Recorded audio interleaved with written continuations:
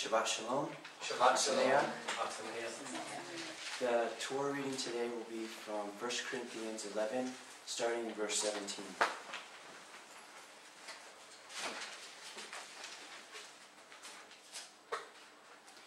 Now I give these commands not to praise you, because you have not made progress, but have gotten worse.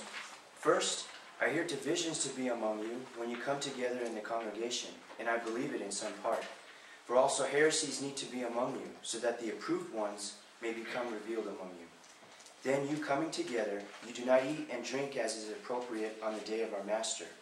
For each one takes his own supper first in the eating, and one is hungry and another drunken. For do you not have houses in which to eat and to drink? Or do you not respect the congregation of Yahweh, and shame those who have nothing? What do I say to you? Shall I praise you for this? I do not praise. For I received from the Master what I also delivered to you, that the Master Yeshua, in the night in which he was betrayed, took bread, and giving thanks, he broke and said, "Take, eat. This is my body which is broken on behalf of you. This do in remembrance of me."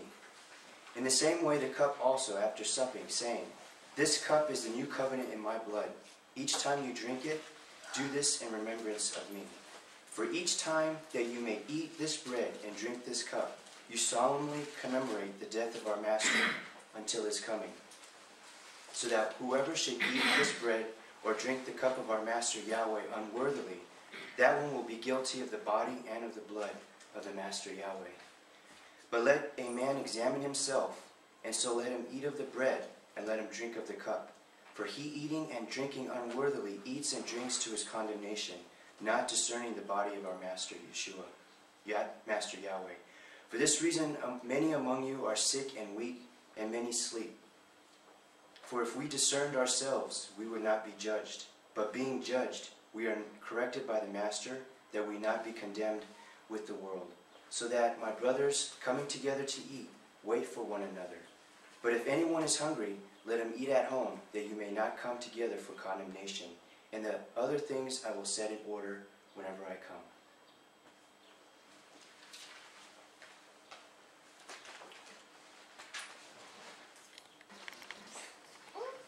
Alright. Shabbat Shalom again. Sameach. Here we are. Time is flying. 2015. First day of unleavened bread. Also a Shabbat. The message I'm going to give today is called, "Is Yahweh Like You?" Is Yahweh like you? And I was thinking about it, in the world today there's more than 2 million denominations, all claiming to believe in Matthew, Mark, Luke, and John to be some form of Christianity, Messianic, whatever you want to call it. So many forms of heresy and problems within congregations, and I think they all stem from because people think that Yahweh is like them. And I think we all think it, right? We don't want to think Yahweh's not like us. So I want to give you a lot of food for thought today that I don't even think we should really be thinking in those terms, as we'll see. So let's start first in Isaiah 55, in verse 6. It says, "Seek Yahweh while he may be found. Call on him while he is near. Let the wicked forsake his way, and the man of vanity his thoughts, and let him return to Yahweh, and he will have mercy on him, and our Elohim, for he will abundantly pardon. For my thoughts are not your thoughts, nor are your ways my ways, says Yahweh. For as the heavens are high from the earth, so my ways are high from your ways, and my thoughts from your thoughts." So I think many times when we're making decisions, and think about it, yes, Scripture does have right and wrong. It does have, "Thou shalt not steal, thou shalt not lie." But many times in Scripture, there aren't absolutes like that. Like Yahweh gives us concepts like modesty, that he leads it up to us to decide according to his word, not according to ourselves. And the problem is, we all come from different backgrounds. We all come from different mindsets. And a lot of times we're not leaving that mindset. I see a lot in the Messianic movement that people come as far as they realize Sunday is wrong and they come into the Sabbath, or this meat is wrong and they come into this meat, or this day is pagan and they come into this. But they're not realizing their mindset is not the mindset of Yahweh. And then all of a sudden, they're thinking that Yahweh is thinking like them. So when they're making decisions on many things, is this right or is this wrong? Is that right or is that wrong? Women wearing tassels, that clearly is against Scripture. They're thinking Yahweh is like them. And that's the way they're justifying themselves. Because even as an elder comes and tells them they're wrong, they're saying, well, I don't follow a man. I only follow Yahweh. So in essence, it's a big problem today because people think Yahweh's like them. So I really want to show that, like Yahweh says here, He's not like any of us. He's not like any of us. And the first, like they say, the first road to recovery is admittance. So if we really want to change, as we'll get into later in the message, we have to realize the first thing is Yahweh is not like us. Because if He was like us, we wouldn't have to change. The reason we have to change is because He's not like us. But when we justify ourselves, and this is where self-righteousness comes from. Self-righteousness is the ultimate person thinking Yahweh is like them. Because it doesn't matter that Yahweh didn't say this, I said it. And if I say it, then it's got to be right. Which is simply self-righteousness. It's putting a righteousness to Scripture that Yahweh never put there. If we go to Isaiah 40. Isaiah 40 in verse 12.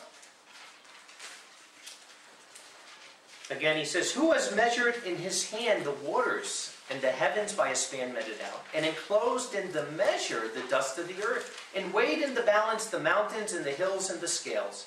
Who has meted out the Spirit of Yahweh? Or a man his counsel taught him?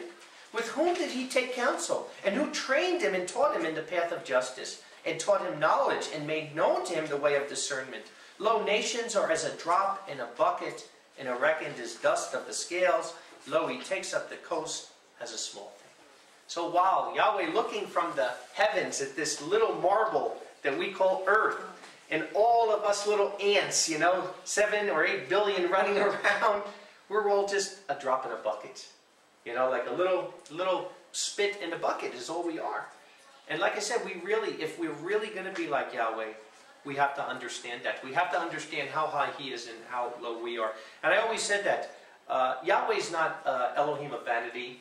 He doesn't want us to worship Him and praise Him because He's sitting up there feeding it all in. He wants us to do that because it's the only way we'll humble ourselves. It's truth, And if we're going to worship Him, Yahweh is spirit, and we must worship Him in spirit and truth. The only way to worship Him is to realize how high He is and how low we are. And if we don't understand that concept, we'll never worship Him correctly. But prideful man, we put too much emphasis on ourselves, and we don't give the glory to Yahweh. And like I always say, what is pride? Pride is simply a self-worth that's not there. There is no self-worth to us except Him living in us. That's the only self-worth. And that's the only way we're going to change, as we'll get into in a little bit. Isaiah 44, a couple of chapters over. Very interesting scripture he goes into here. I'm going to start in verse 11. It's about a man who's building an idol.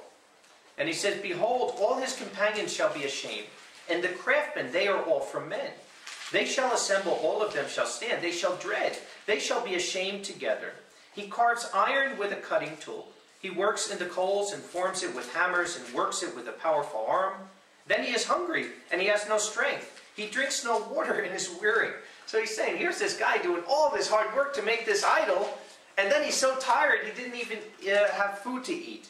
The carpenter fashions the wood, he stretches a line, he marks it with a chisel, he shapes it with a carving tool, he marks it with a compass, and he makes it according to the figure of a man, as the beauty of a man to sit in the house. He cuts down cedars and takes cypress and oak, and he makes the trees of the forest strong for him.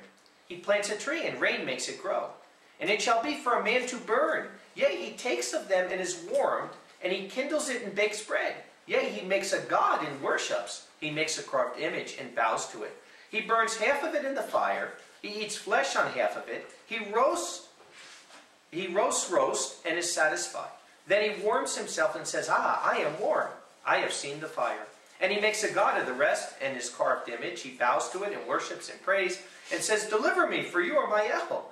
They do not know nor discern, for he has smeared their eyes from seeing, their hearts from understanding.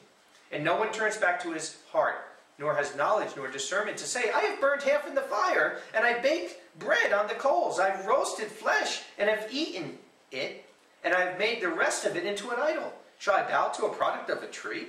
Feeding on ashes, a deceived heart turns him aside, and he does not deliver his soul, nor say, is there not a lie in my right hand?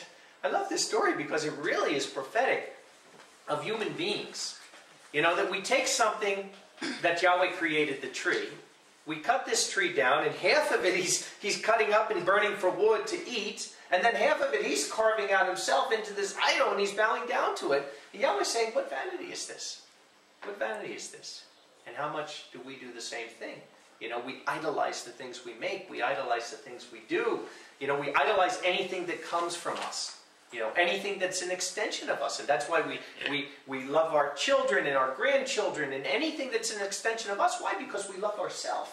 And that's the problem. You know, that a lot of times we're loving ourselves more than we're loving Yahweh. And then in our pride and in our self-righteousness, we're justifying ourselves because we're saying Yahweh is like us. You know? So, I'm not like this guy out there because I'm like Yahweh. Well, maybe not so fast. Maybe we're not as much like Yahweh as we think, as he says. You know? How can we understand? Like he said to Job, were you there when I created the world? Were you there when I put the stars in the heaven? We can't even begin to think what Yahweh is like. You know? And his ways are so much higher than our ways, and his thoughts are thoughts. Jeremiah 23, because then prideful man goes to the next step. Then they're going to start telling you, they're going to start speaking for Yahweh. They're going to tell you how Yahweh feels. They're going to tell you Yahweh's feelings. They're going to tell you words from Yahweh. You know? I had a man telling me recently, this guy who thinks he's a prophet. He's a false prophet from the United States. Of course, that's where 95% come from Babylon. And I told him, I said, you can't be a prophet. Number one, you made prophecies that you said were from Yahweh, and he used God, that never came true. Does Yahweh ever fail? Of course not. And that's what Yahweh says in his word. This is the way you prove it. If it doesn't happen, he's a false prophet. And number two, he prophesied firsthand, thus saith God. Yahweh's name isn't God. Yahweh never used that name. That's the name of a pagan deity. And we're going to see. Yahweh says, I'm not going to give my glory. And then the person tried to say, he tried to judge me because I said he couldn't be a prophet because he's prophesying in the false name. I never spoke in the first person of Yahweh. I don't sit here and go in a trance and say this is Yahweh speaking. I do believe Yahweh speaks through me, inspires the words from his word. But I've never said that my word spoke that I, Yahweh, says this. And many times I've had people send me things like that. Writing as if they're like a prophet, like Jeremiah or Isaiah. And the law and the prophets were until John. What does that mean? It means today, not that there aren't New Testament prophets, but those are prophets that are discerning Jeremiah and Isaiah and Ezekiel. They're not people writing down new books. We're not going to go to turn the first on, you know, and it's going to say, I, Yahweh, says this. Yahweh's not working that way anymore because now we have his Spirit, and his Spirit is helping us to discern what he already wrote. And until we can discern all this, will take us a lifetime. We don't have to write new books. But I'm going to read you now of people, many people out there, in Christianity today, Messianics, that are saying this. They're saying in the first sentence, prophecies. You can go on the internet all over the place and look for prophecies of people talking in the first person, using Yahweh, using God, using all kinds of names, you know. And Yahweh is against it. Jeremiah 23 and verse 16. He judged the cause of the poor. Whoop, I'm in the wrong. Let me start here. I'm in verse 22, chapter 22. Jeremiah 23, verse 16. So says Yahweh of hosts, do not listen to the words of the prophet who prophesy to you. They make you vain. They speak a vision of their own heart, not out of the mouth of Yahweh. They say to those who despise me, Yahweh has said, you shall have peace. And they say to everyone who walks in the stubbornness of his own heart, evil shall not come upon you. You know, where do you ever hear in Babylon about repentance? Where do you hear about sin? Oh no, you know, everything will be fine, everything will be good. For who has stood in the counsel of Yahweh and has seen and heard his word? Who has listened to his word and heard? Behold, the whirlwind of Yahweh has gone forth in fury, even a whirling storm. It will whirl on the head of the wicked. The anger of Yahweh shall not turn back until he has executed and until he has set up the purposes of his heart. In the latter days, you'll understand it perfectly. So this isn't something that's from 3,500 years ago. This is something that applies to us today. I have not sent the prophets, yet they ran. I have not spoken to them, yet they prophesied. Just had a blood moon, right? How many books, how many videos, how many things going out on the blood moons from the so-called prophets? But if they had stood in my counsel, and it caused my people to hear my words, then they would have turned from their evil way and from the evil of their doings. We need to hear a little bit less about the blood moons and a little bit more about repentance. You know? Write a book about repentance, not another book about the blood moons, selling them and trying to get millions of dollars. If we drop down to verse 25, I have heard what the prophets said. Those who prophesy lies in my name, saying, I have dreamed, I have dreamed. Hear it all the time. How long is there in the heart of the prophets the prophet of lies? Yea, the prophets of the deceit of their own heart. They plot to cause my people to forget my name by their dreams which they tell, each one to his neighbor, even as their fathers have forgotten my name for Baal. The Lord said this, the Lord said that. What does Lord mean, Baal? And how many times have you talked to a person about the name of Yahweh? And how many times have you got the answer? But I prayed in the name of Jesus and I was healed. Right? You hear this? You hear these things. What is he saying here? They plot to cause my people to forget my name by their dreams, which they tell each to the neighbors, even as their fathers have forgotten my name for Baal. Now, I'm not saying Yahweh in his mercy can't heal somebody if they don't know his name. But what I'm saying here is, it's not going to change the name of Yahweh. His name doesn't change because Yahweh is merciful. But I can tell you this much, probably at least 80% of the time they're lying. Especially when they're prophesying. Because Yahweh doesn't prophesy in the name of God or Jesus or any other name. He prophesies in his own name. We have how many examples here? At least 7,000 just in the Old Testament. So Yahweh doesn't have to prophesy in the name of a false deity just because the person doesn't know his name. But there's a lot of false prophets out there. And there's times, there's stories that I've heard that I said, well, this just doesn't make sense. This person doesn't seem like a liar. And yet they're saying this and they're using the wrong name. And in the end, I found out they were a liar. You find out they did lie. You find out they made it up. And then they had to admit it when they got caught. So, is Yahweh like you?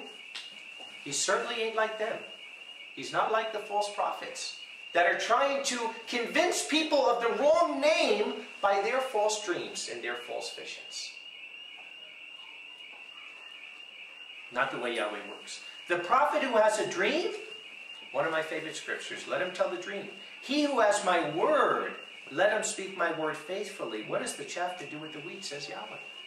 And I've said this to people many, many times, you know. I'm not saying people can't have dreams. I've had dreams. Some of you may have had dreams. They might be interesting. Sometimes they can even have meaning. But he who has a dream, let him tell the dream. He who has my word, let him speak it faithfully. And I'd much rather sit here and expound the word of Yahweh to you than tell you my dream. Because who knows what my dream may mean or may not mean. But I could surely tell you what the word of Yahweh means because it interprets itself. Here a little, there a little, line upon line, precept upon precept. And what we're doing today, we're going to go from scripture to scripture and put it all together. Is not my word like fire, says Yahweh, and like a hammer which breaks a rock in pieces? Therefore, behold, says Yahweh, I am against the prophets who steal my words, each one from his neighbor. They take the word of Yahweh, they twist and they turn it for their own gain. And Yahweh is saying he is against them.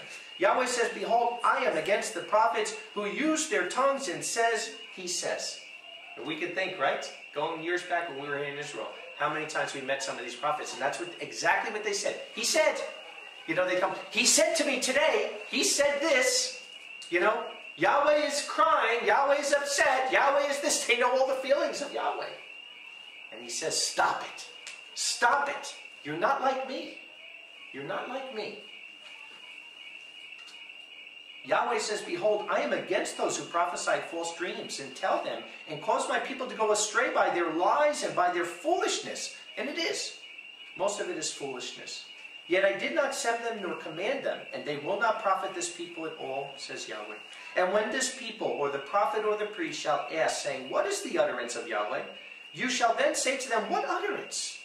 You know, when they come up and they're telling you these dreams, what utterance? What are they talking about? I will even abandon you, says Yahweh. And the prophet and the priest and the people who will say, the utterance of Yahweh, I will even punish that man in his house. And you shall say each one to his neighbor and each one to his brother, what has Yahweh answered and what has Yahweh spoken? And you shall not mention the utterance of Yahweh again, for each man's word shall be his burden. Remember, whatever comes out of your mouth, justified by your words or condemned by your words. But you have perverted the words of the living Elohim, Yahweh of hosts, our Elohim. So you shall say to the prophet, what has Yahweh answered you? And what has Yahweh spoken? And if you say the utterance of Yahweh, therefore so says Yahweh, because you say this word, the utterance of Yahweh, and I have sent you saying, you shall not say the utterance of Yahweh. Therefore behold, I will utterly forget you and cast you off, and the city I have given to you and your fathers away from my face.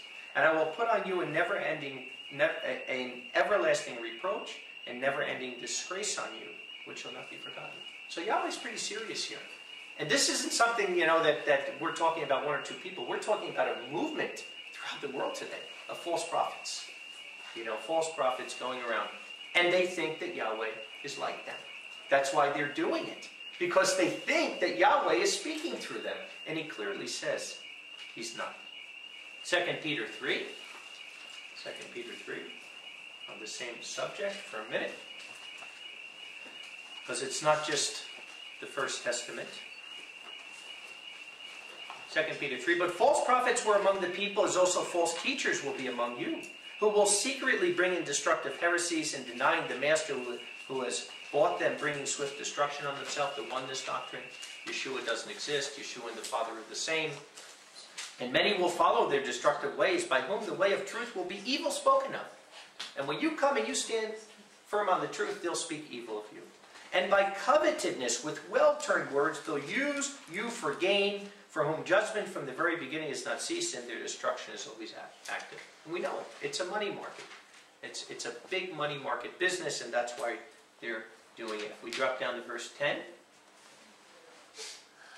And especially he will punish those who follow after the filthy lusts of the flesh, and have no respect for authority. Self-willed and arrogant they are, and they do not tremble when they blaspheme. Where cherubs, being greater in strength and power, do not bring against them the condemnation and blasphemy. But these men, like the dumb beasts, which by nature are for slaughter and destruction, speak evil of the things they do not understand, and will utterly perish in their own corruption. The ones I'll never follow a man.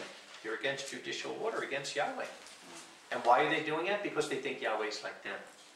But Yahweh's not like them. They think that Yahweh is like them. And sometimes if we think that Yahweh is like us, we can get ourselves in a lot of trouble and maybe even lose our salvation. Because many of these people, they're not serving the body of Messiah. They're not surrendering to Yahweh. They're serving themselves. But they're thinking Yahweh's like them. I want to go to example in the first covenant in number 16 of a group of people who thought exactly like this. People who actually lost their salvation because they thought Yahweh was like them. Number 16, starting in verse 1, I'll only read parts of the chapter. And Korah the son of Izhar, the son of Kohath, the son of Levi, took also Dathan and Abiram, the sons of Eliab, and On, the son of Peleth, the sons of Reuben. And they rose up before Moses with certain of the sons of Israel, 250 rulers of the congregation. Rulers now. So these are, you got a lot of people here. Elect men of the assembly, men of name. So these were tribal leaders. These weren't just people in the audience. And they were assembled against Moses and against Aaron. And they said to him, you take too much. For all the congregation, all of them are holy. And Yahweh is among them. Why then do you lift yourself above the assembly of Yahweh? And Moses heard and fell on his face. And he spoke to Korah and all his company, saying, in the morning Yahweh will know who are his, and who is holy, and who shall cause him to come near to him. Even him whom he may choose, he will cause to come near to him. So, just like I'm talking about, this is the problem. The problem is that these people are just rebellious and they want to come against Moses. The problem is they think Yahweh is like them. They're thinking, who is this guy? Who is this guy? You know? You're just a man. You come here. You know, you're thinking you're better than we are. And yet, Yahweh set that man up. Yahweh set Moses up. So now you're in a quadrum here. Because Moses is saying, well, Yahweh is speaking through me. And these guys are saying, no, Yahweh is speaking through us. And we're going to see the result. If we go down to verse 8. And Moses said to Korah, hear now, you sons of Levi, is it too little a thing for you that the Elohim of Israel has separated you from the congregation of Israel? to bring you near to himself, to do the service of the tabernacle, and to stand before the congregation to minister to him? Remember, the Levites were servants. They weren't priests, but they were servants, but they were set apart in the tabernacle. Yea, he has brought you near, and all your brothers, the sons of Levi. And will you seek the priesthood also? Therefore you and all your company that have gathered against Yahweh. What is Aaron that you murmur against him? See, and that's the danger of thinking Yahweh's like us.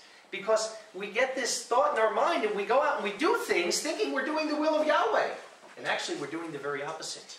We're doing the opposite of the will of Yahweh. And we're fighting against the will of Yahweh.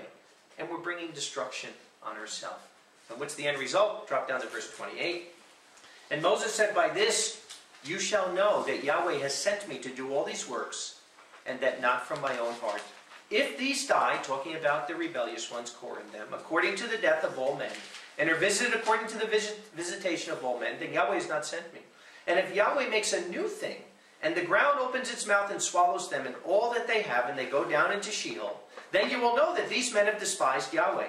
And it happened, as he made an end to speaking all these words, the ground split from under them and split apart. And the earth opened her mouth and swallowed them in their houses and all the men who were for Korah and their possessions. And they went down, they and all who they had alive, to Sheol, and the earth covered over them. And they perished from the midst of the assembly, and all Israel who was around them fled at their cry, and they said, let the earth swallow us up. And the fire came forth from Yahweh and consumed the 250 men that offered the incense. Now, think about it. Now, if you're there and you see this, if you had any doubts before, is he working through Moses or is he working through these guys? You would think at this point all those doubts would be done. But yet there was still a lot of people that thought Yahweh was like them. So let's look at what happens next, verse 41. And all the congregation of the sons of Israel murmured on the next day against Moses and against Aaron, saying, you've killed the people of Yahweh.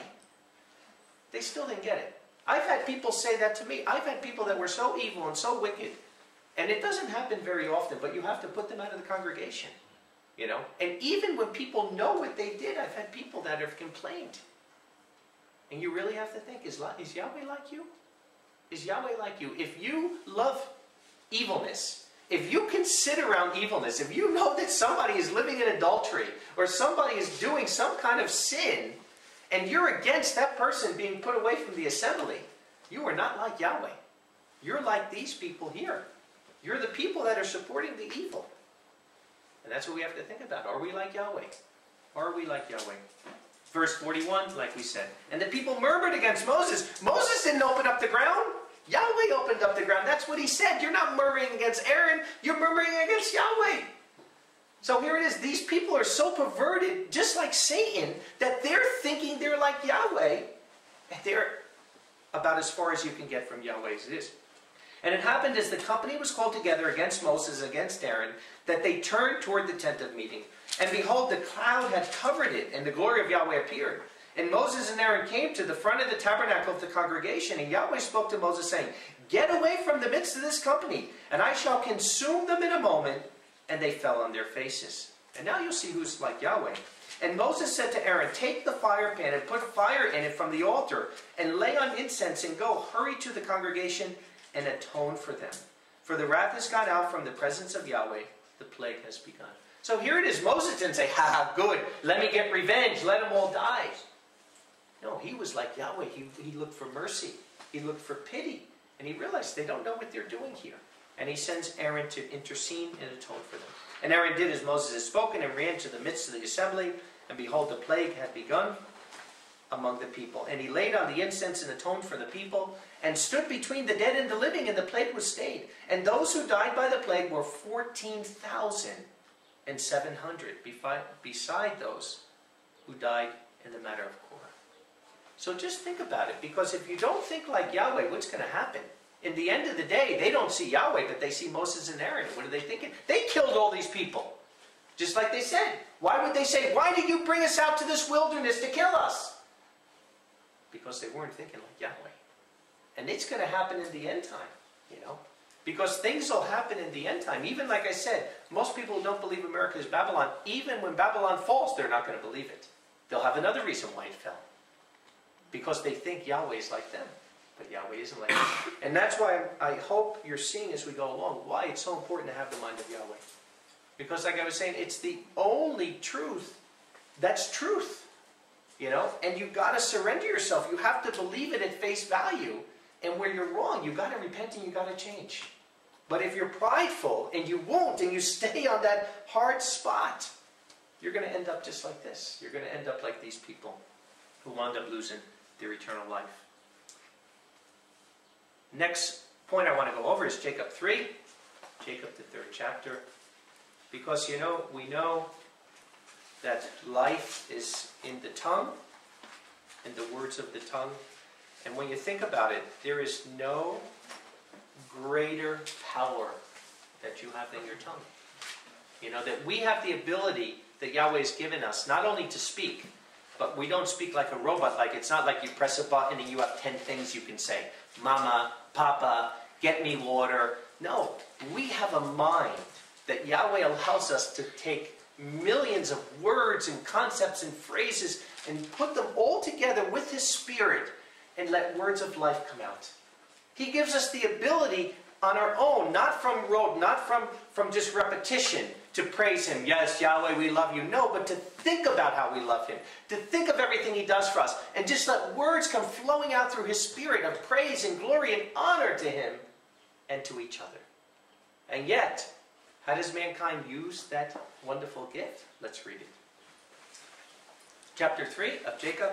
For we all stumble in many ways. If anyone does not stumble in word, this one is a mature man, also able to subdue the whole body. Behold, we put bits in the mouth of the horses for them to obey us, and we turn about their whole body. We know that the way you pull a horse. Behold, the ships also, being so great and being driven by violent winds, they are directed by a very small rudder wherever the one steering wishes. So also the tongue is a little member, and boasts great things. Behold how a little fire sets ablaze large forest. Now the tongue is a fire, and the world of sin is like a forest.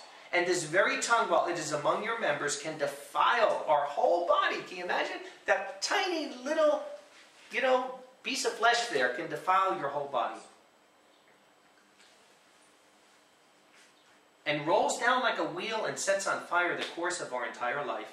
And in the end it is consumed by fire. And every species of beast, both indeed of birds and creeping things, and of sea animals is tamed, and has been tamed by the will of man. But no one of man is able to tame the tongue. It is an unrestrainable evil, full of death-dealing poison. But this we bless Yahweh, even the Father, and by this we curse men, having come into being according to the image of Elohim. Out of the same mouth comes forth blessing and cursing. My brothers, it is not fitting that these things be so. Does the fountain out of the same hole send forth the sweet and the bitter? My brothers, a fig tree is not able to produce olives, or a vine figs. So neither can a fountain produce both salt and sweet water. Who is wise and knowing among you? Let him prove his works by his good behavior, in meekness of wisdom. But if you have bitter jealousy and contention in your heart, do not boast and lie against the truth. This is not the wisdom coming down from above, but this is earthly, sensual, devilish. For where jealousy and contention are, there is confusion and every foul deed. But the wisdom from above is firstly truly perfect, then peaceable, gentle, obedient, full of mercy and good fruits, not partial and without hypocrisy. And the fruit of righteousness is sown in peace for the ones making peace. If we go to the next chapter, just verse 11 and 12. Do not speak against one another, brothers, for he who speaks against a brother and is judging a brother, he speaks against the Torah and judges the Torah. But if you judge the Torah, you are not a doer of the Torah, but a judge. For there is one lawgiver who is able to save and destroy. Who are you who judges your neighbor? So here it is, like I said, Yahweh gives us a tongue. He gives us a mind to be able to bring encouragement, to bring love, to bring praise and glory. And what does man use it for?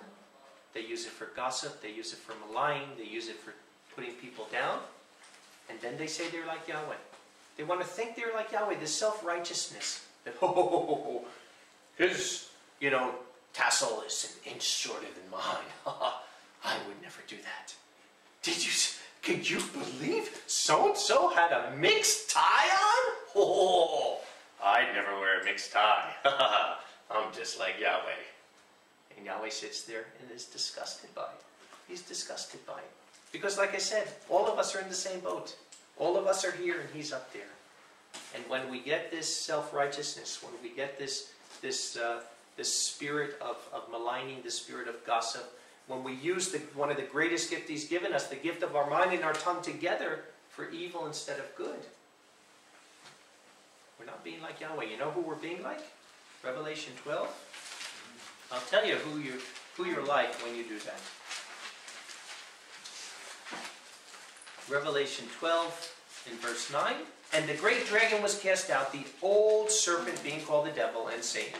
He deceiving the whole inhabitable world. Like we said, because everybody thinks Yahweh's like them, they're all deceived. But you don't have to be. And he was cast unto the earth, and his cherubs were cast out with him, or his messengers. And I heard a great voice in heaven which said, Now is come salvation, and the power, and the kingdom of our Elohim, and the dominion of his Messiah. Because the accuser of our brethren is cast out, the one who accuses them day and night before Elohim. You know, and I've had people before come up to me with maligning to a brother or a sister in a certain way. And I'll ask them, I'll say, well, did you go up to the person? Did you share it with them? Did you tell them? Oh, no, I wouldn't do that. That doesn't make sense. So you won't go up to the person and share with them what they may be doing wrong indiscreetly without even knowing it, but you'd certainly go around and tell everybody else what they're doing wrong. Is Yahweh like you? Is Yahweh like you? Because when you do that, like I said, you have put yourself not only in Satan's army, you become his general. You become his general when you take a spirit of maligning and gossip. And like the scripture says here, you know, when we speak against a brother or sister, we're speaking against the Torah. And it doesn't mean, you know, that there's not a process. There's a way. If someone's in error, knowing or unknowing, you go to the person. You go to the person. You try to restore them in love. It's not, though, that you just want to tell everybody else behind their back what they're doing that you would never do. And they say one way to know if you have the spirit of self-righteousness is if the words ever come out of your mouth, oh, I would never do that. That is clear-cut. If you say that, you know, he did what? Oh, I'd never do that.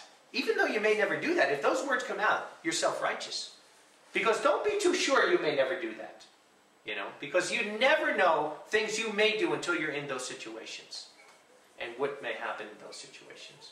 But again, we're not to compare each other to each other. We're to compare each other to the Messiah.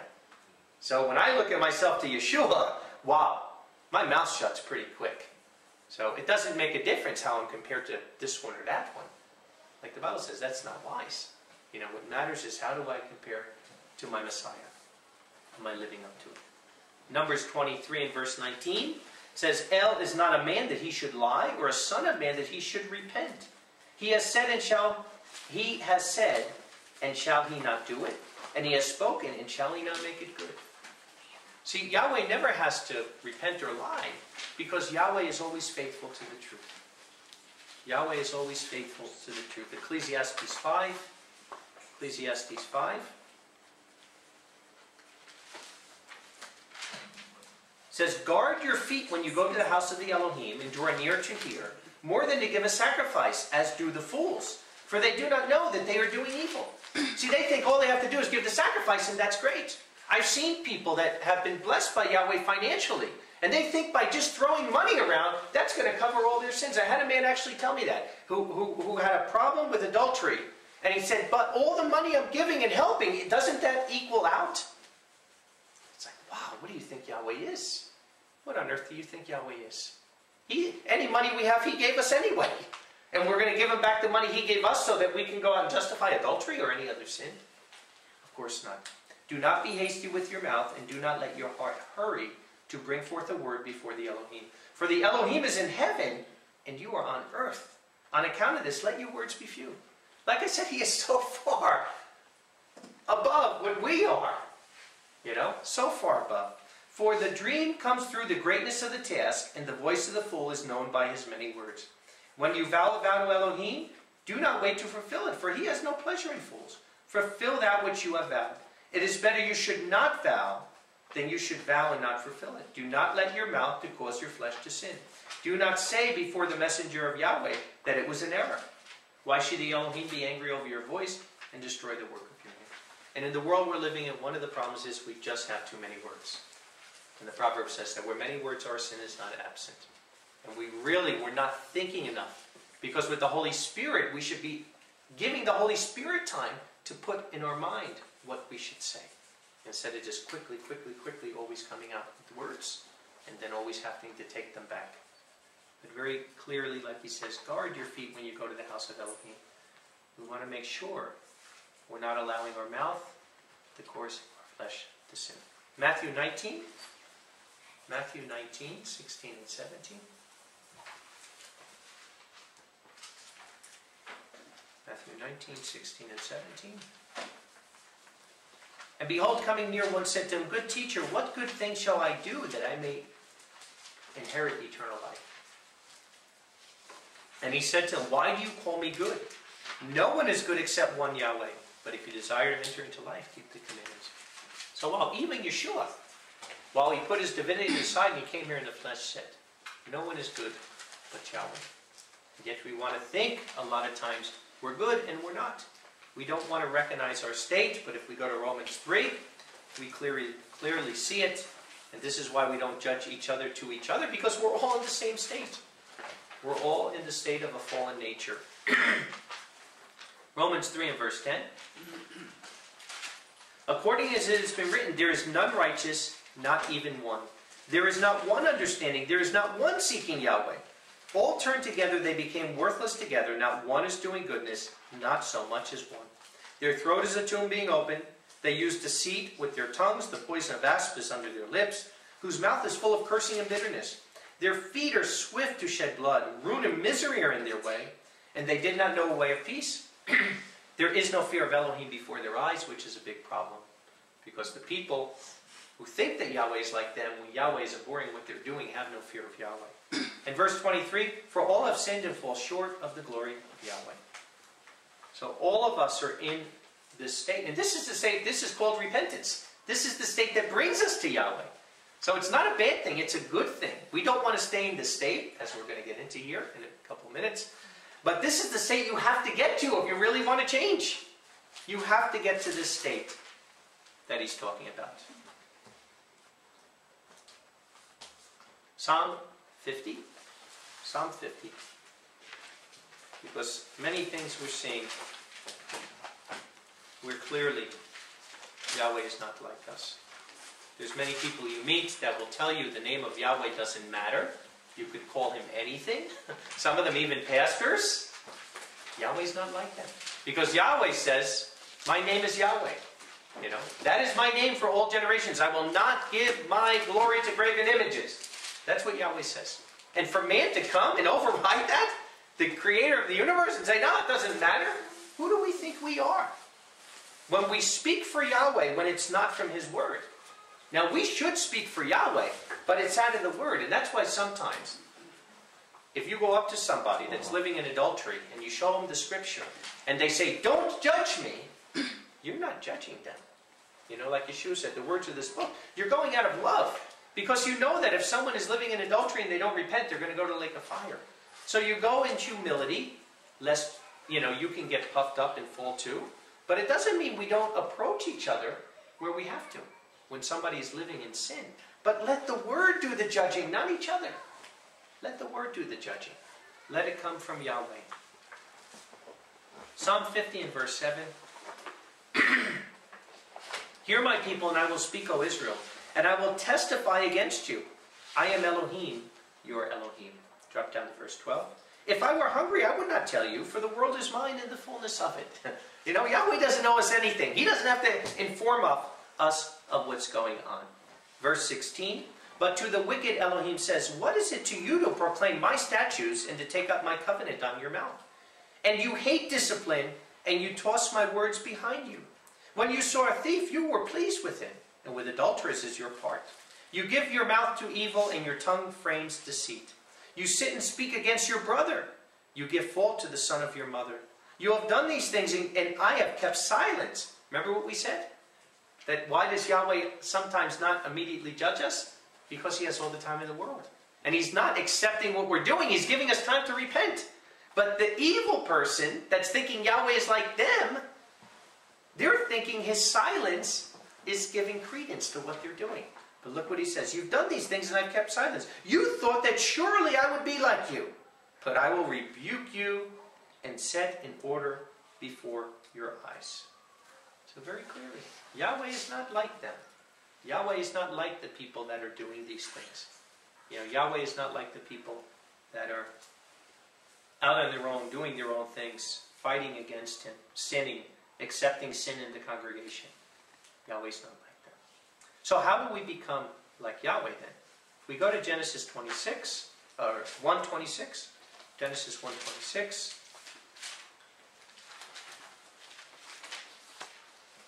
And Elohim said, let us make man in our image according to our likeness, and let them rule over the fish of the sea, and the birds of the heaven, and the cattle, and the earth, and over the creepers creeping on the earth. And Elohim created the man in his own image. In the image of Elohim, He created him. He created them male and female. So like we said, Yahweh said, let us make man in our image and our likeness. And then it says He created him in His image. Why is that? Because we can look like Yahweh as far as Yahweh has eyes, Yahweh has ears, Yahweh has a nose, Yahweh has a mouth. He says that in Scripture. But to be able to be in His likeness is to be His character. That's not something that He can just poof on us. That's something that you have to grow into. That's something that takes time. That's something, because we have free will, that you have to surrender to the will of the Holy Spirit to do that. So, like I said in the beginning, the question, is Yahweh like you, is off right from the beginning. Because it says Yahweh made us in His image, but we have to grow into His likeness. And what did man do? Man has created Elohim in His image. So that's why people think Yahweh's like them, because they've created an Elohim that's not the Elohim in the Bible. And that's what we said. You know, if you're divorced and you want to remarry, even though the Scripture says you have a living spouse, it's adultery, you come up with an Elohim that's so merciful that He doesn't want you living alone. Yahweh would never want me living alone. And then you get divorced again, and the same thing. You know? So you create an Elohim in your image that accepts whatever your vice is. You know? And that's the reason why people think Yahweh is like you. So the question isn't, is Yahweh like me? The question is, am I like Yahweh? And you get a whole different answer. So the question really isn't, is Yahweh like me? The question is, am I like Yahweh? So that's what I want to go into now. How can then we be like Yahweh? Because Yahweh shouldn't be like us. We already saw in the first part of the sermon what we are. We're fallen. We have a fallen nature. Yahweh shouldn't be like us, but we certainly should change and be like Yahweh. Let's go to Galatians 5.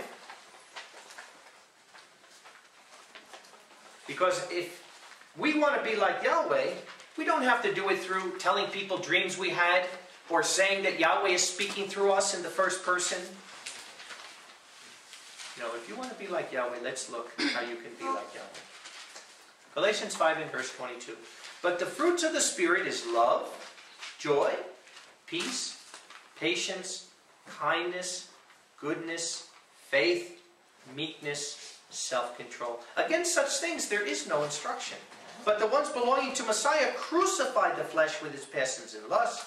Let us therefore live by the Spirit and surrender to the Spirit. Let us not be a vainglory that ridicules one another and envies one another. See, it's pride that's going to lift us up, making us think we're something when we're not, making us think that Yahweh's working with us in a way that He's not working with anybody. And really, we need to humble ourselves. We need to humble ourselves and focus on these 9 fruits, and then you will be like Yahweh. Because this is His character. This is His character. I'd like to very briefly go into each one. First one being love, the binding tie of who Yahweh is. 1 John 4. 1 John 4 and verse 4. Little children, you are of Elohim and have overcome them, because He that is in you is greater than he that is in the world. And as we'll see here in a minute or two, that it's the Spirit of Yahweh that transforms us. That what a miracle that Yahweh is doing. How can we be like Him? He's going to take His mind, His thought pattern of all these 9 fruits, and He's going to put it in our life, in our spirit, if we allow Him to. He that is in you is greater than he in the world. They are of the world, because they speak of the world, and the world hears them. So we got to make a difference. Do you want to be like the world, or do you want to be like Yahweh? We are of Elohim. The one knowing Elohim hears us. Whoever is not of Elohim does not hear us. From this we know the spirit of truth and the spirit of error. Beloved, let us love one another, because love is of Yahweh, and everyone who loves has been generated from Elohim and knows Elohim. The one who does not love is not known Elohim, because Yahweh is love. And that's the problem when you see the people, the false people that think that Yahweh is like them. You don't see any love. The false prophets that are just judging and condemning and everyone's going to hell, you don't see any love of Yahweh coming to these people. The people that separate themselves from the congregation, because it's between me and Yahweh, I'm not having anyone over me. Who are you serving? Is that love? If I'm by myself, that's not love. That's why there has to be Yahweh and Yeshua. The greatest scripture, one of the greatest, John 3:16, for Yahweh so loved the world, he gave his only son. There has to be two to love. And for a lot of these people thinking Yahweh is like them, it's only them. So they might say it's only me and Yahweh, but Yahweh's saying, no, it's you and you. You're alone out there because I'm not like you.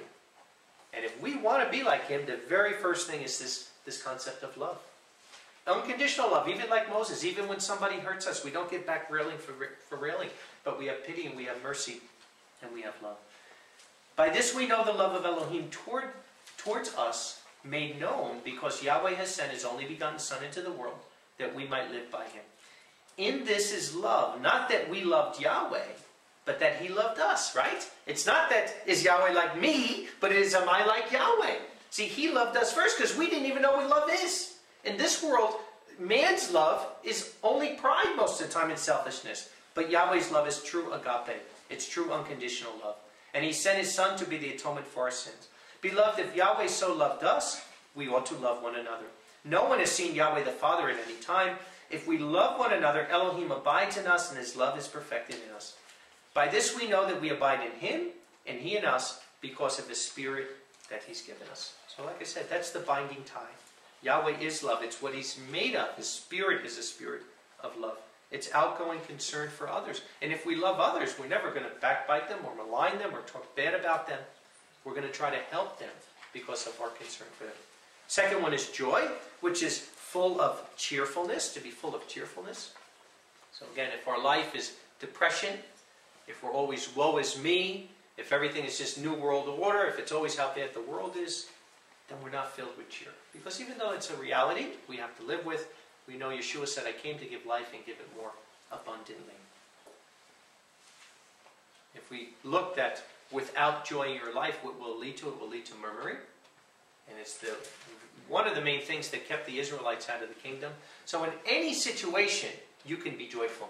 Because it doesn't matter what the situation is. You can find blessings in any situation. No matter how bad it is. We have great examples in the Bible of King David, of Joseph being in prison. That guys that kept their focus. And they were always joyful. That's why I really like Joseph. And I really like Daniel. You know. Because these are guys that you really never see them depressed. And they were in some horrible situations as young men being taken captive out of the promised land. Both of them. You know. Being under pagan kings. And yet they were very, very positive and joyful in all things, and Yahweh blessed them for it. Peace, which is the absence of war and strife. Calmness of soul, you know, and of course faith brings peace. So do you have peace in your life? Do you have peace in your life, or is there always strife? Is there always friction? Patience. Patience, which is fortitude, endurance. You know, because without patience we get ourselves in trouble a lot. And think about our human nature, our fallen human nature without patience, how quick we'll jump to conclusions, how quick we'll make the wrong decisions, how many times we'll do the wrong things. But with patience, like Yahweh has, it helps us not to prejudge somebody. It helps us to forgive somebody when you're being wronged. It really keeps you out of a lot of trouble to have patience.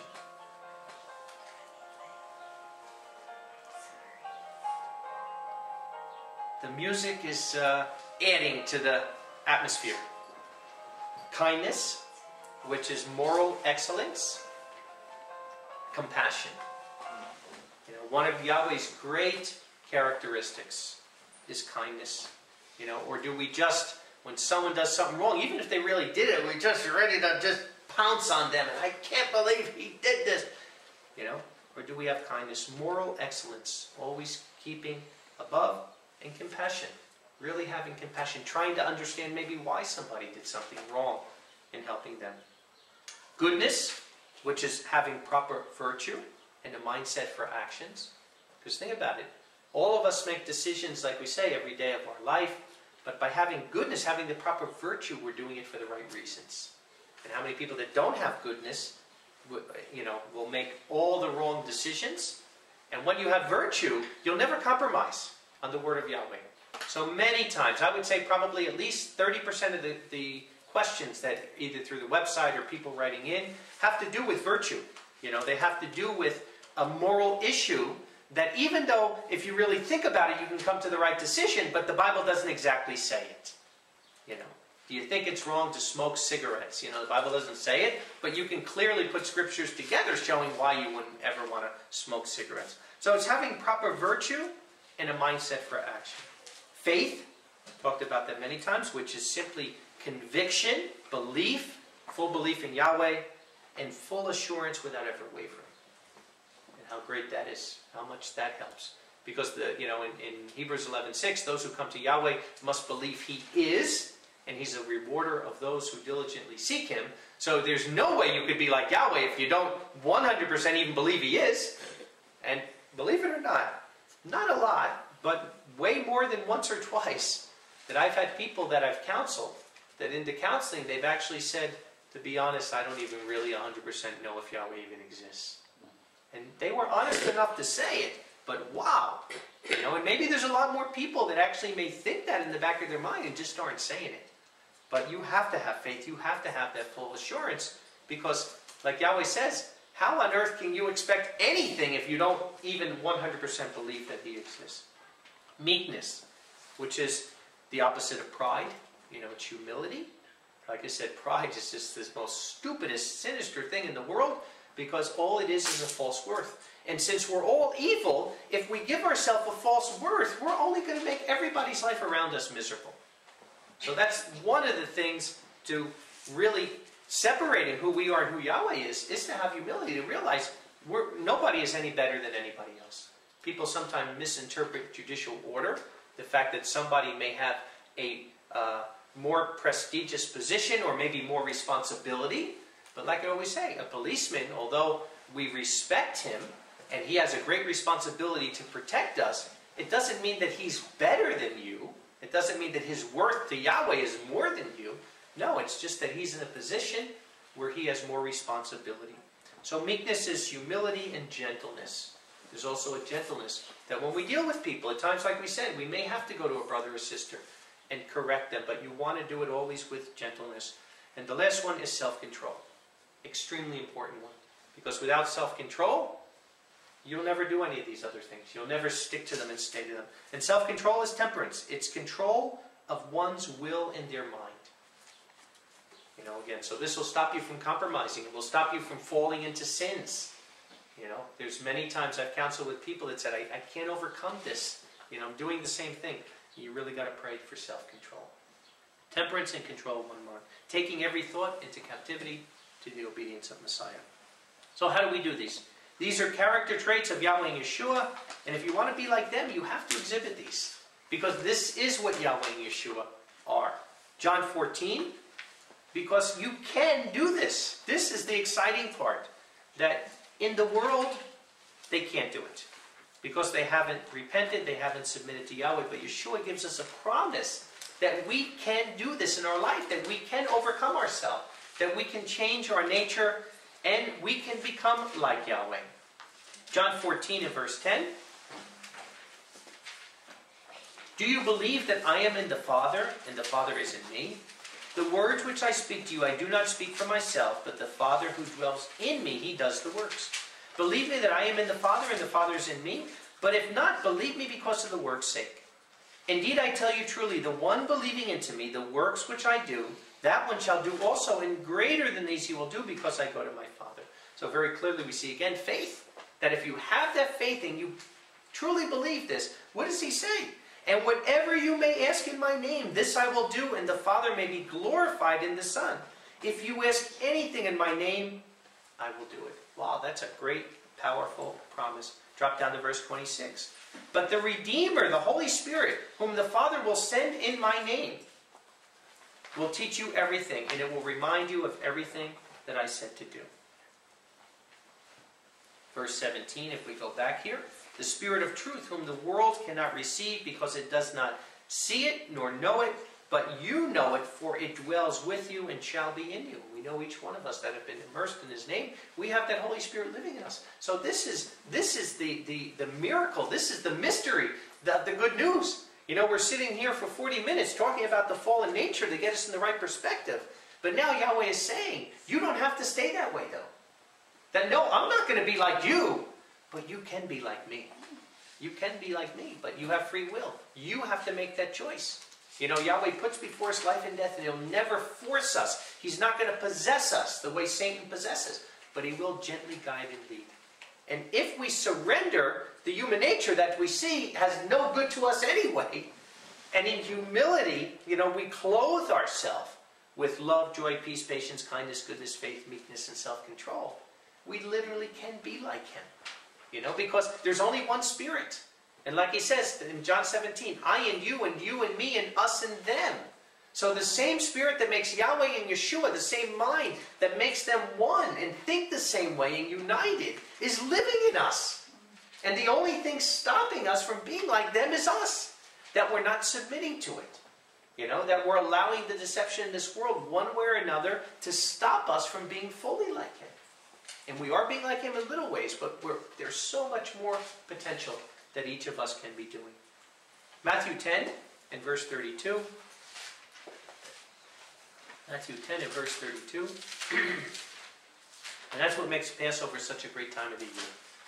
Because it really, it magnifies the supremacy of Yeshua, the sacrifice that He did, not just to pay the penalty of our sins, but so that the Holy Spirit could live in us. That's what He said. Unless I go to the Father, the Comforter won't come.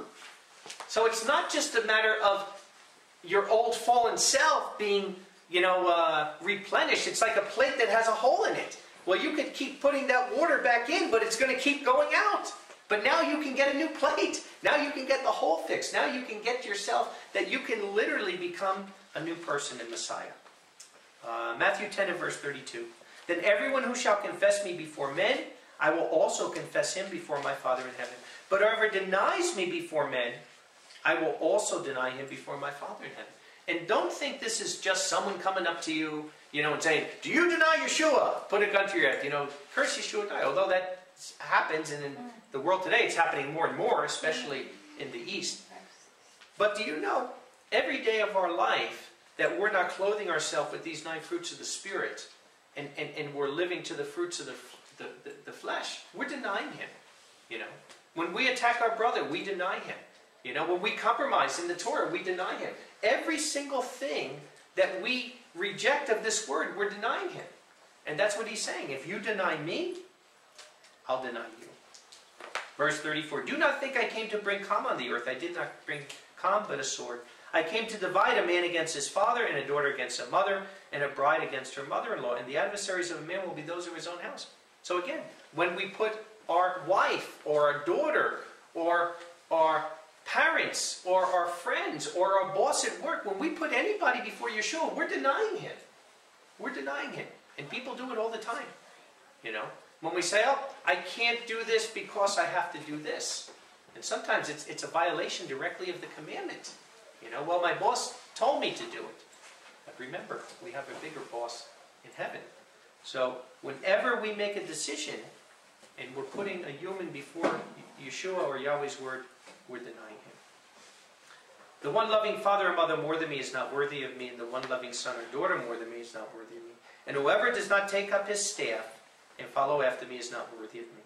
The one finding his life will lose it, and the one losing his life on account of me shall find it. We deny Yeshua when we quench the Spirit by doing our own will.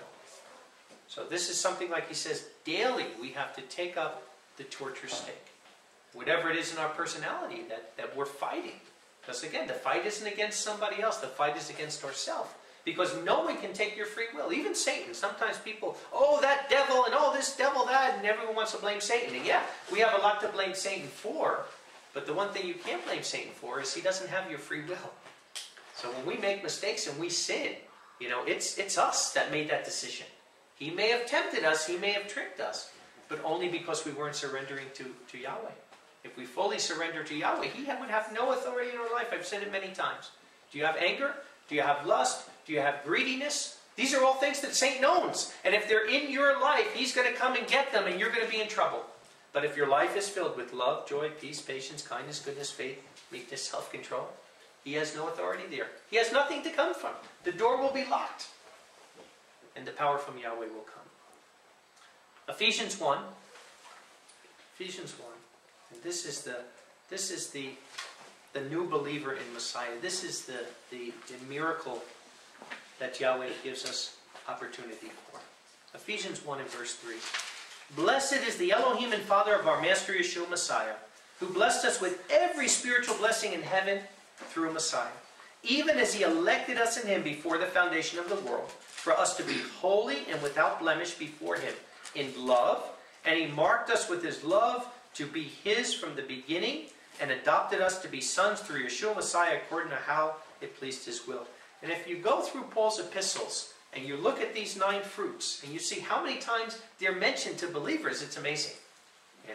Because this is what we're doing. This is, like I said, once you have repented, and you have the Spirit living in you, and now you're surrendering to that Spirit daily, and you're letting the old person die, he'll build something new in you, and you're going to get these things.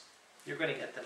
To the praise of the glory of his grace, in which he poured upon us by his beloved one, in whom we have redemption through his blood, the remission of sins according to the riches of his grace, which he caused to abound toward us in all wisdom and understanding, making known to us the mystery of his will, according to his good pleasure, which he purposed in himself. And what's that? Messiah in you, the hope of glory. That now, there is a difference between you and that person in the world. In the flesh, there is no difference. We both have the same nature, but in the Spirit, there's a big difference.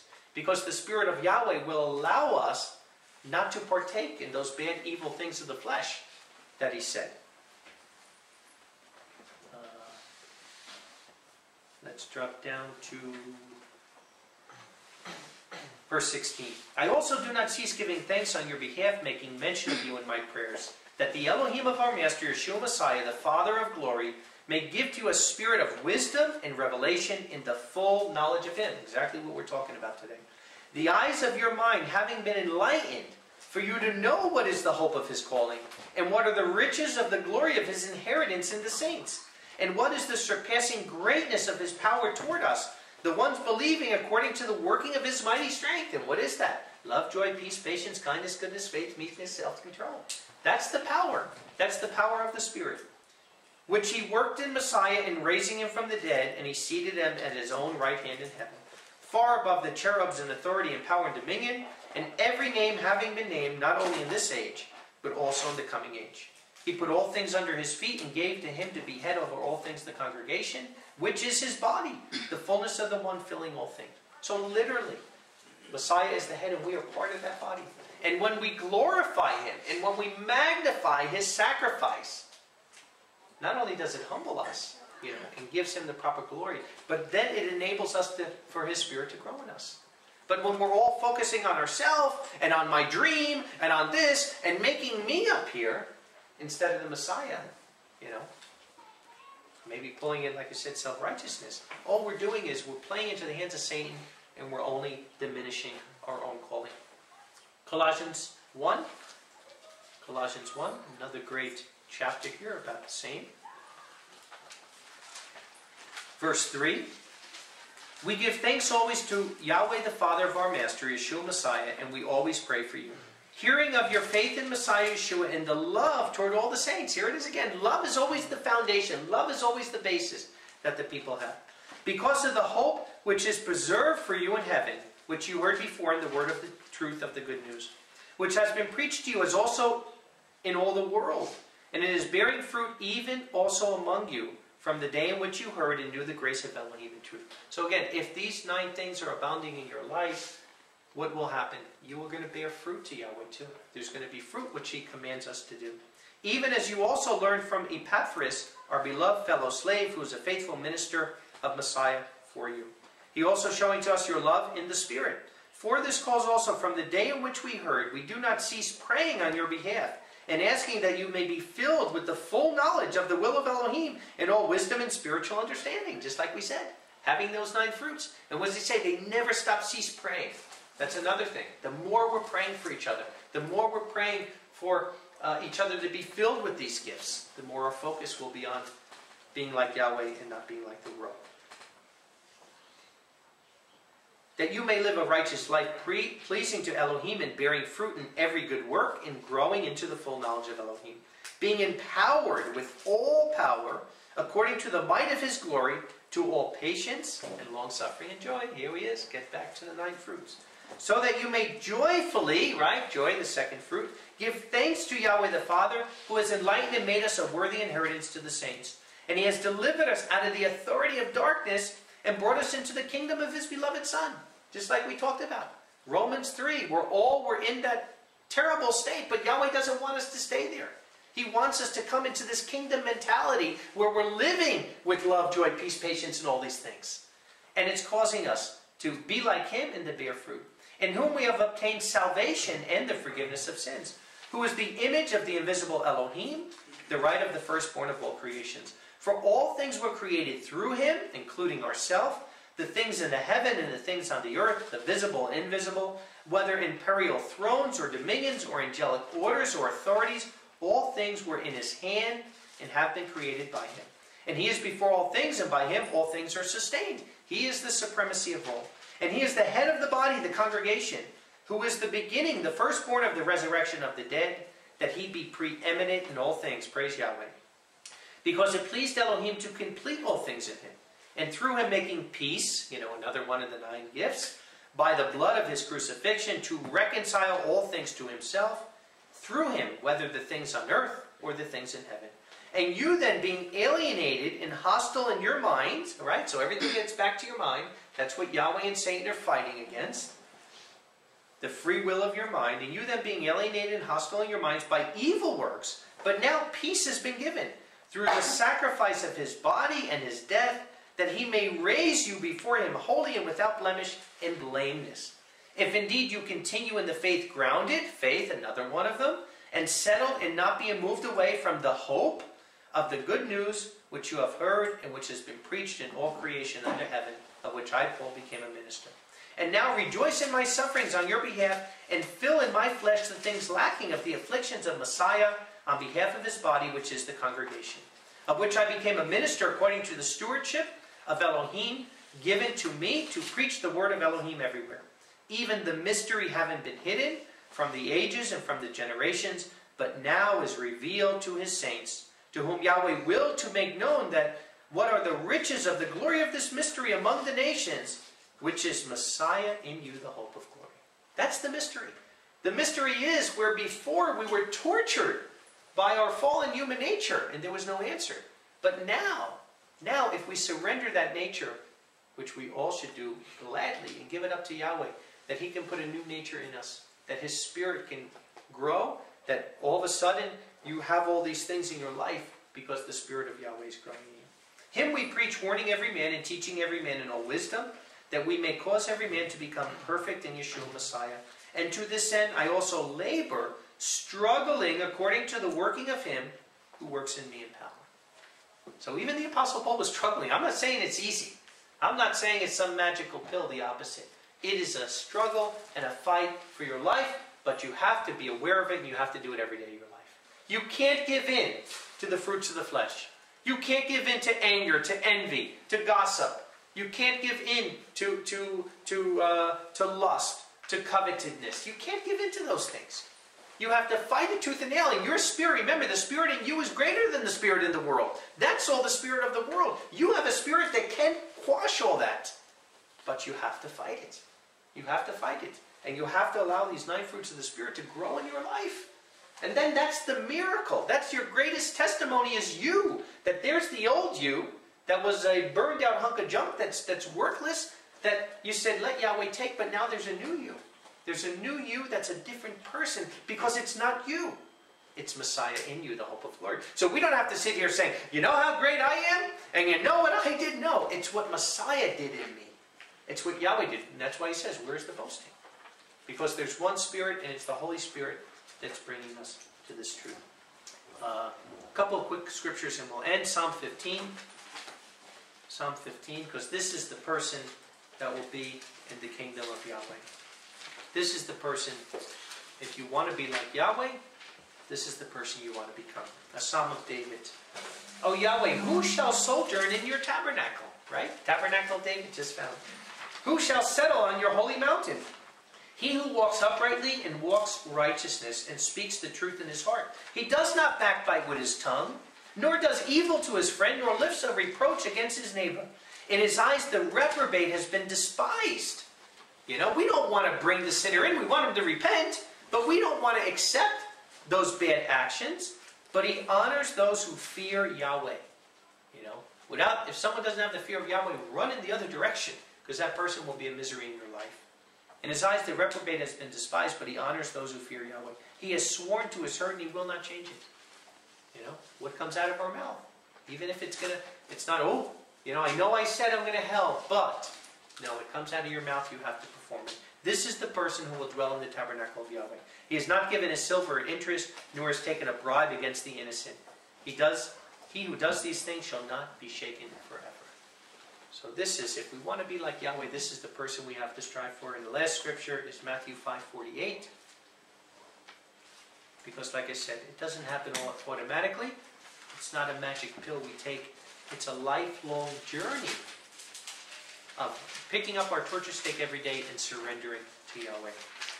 Matthew 5:48. Therefore you become perfect or complete, even as your Father in heaven is perfect. And this is why it's so dangerous. The Laodicean, who thinks he's rich and increased with goods in need of nothing, because he's separated himself from the body of Messiah. He doesn't need anybody. Because he's very rich, he can do what he wants. He travel over here. I'm going to go to Hawaii for the feast and have a great time. And he thinks in his mind that he's like Yahweh. And yet, like we read in Psalm 50, Yahweh says, no, I'm not like you. If you're separated from my body, if you don't want to follow the leadership that I put in place, if you don't want to serve my people, if you don't want to have humility and love one another, and you have to surrender yourself to love one another, Yahweh says, no, I'm not like you. I'm not like you. We must become like Yahweh to be in the kingdom. We have to surrender our fallen nature, the nature to his nature of the 9 fruits of the Spirit through the Ruach HaKodesh. It will not just happen, like I said. You have to fight yourself every day of your life. Every day reading his word daily, praying without ceasing, asking Yahweh for guidance in all things, fasting often, and allowing the Holy Spirit to lead you. Take every thought into captivity to the obedience of Messiah. Think before speaking to give the Holy Spirit a chance to speak through us. Listen to that small, still voice of Yahweh and deny yourself, because, no, Yahweh is not like you, but you can be like Yahweh. Yahweh bless.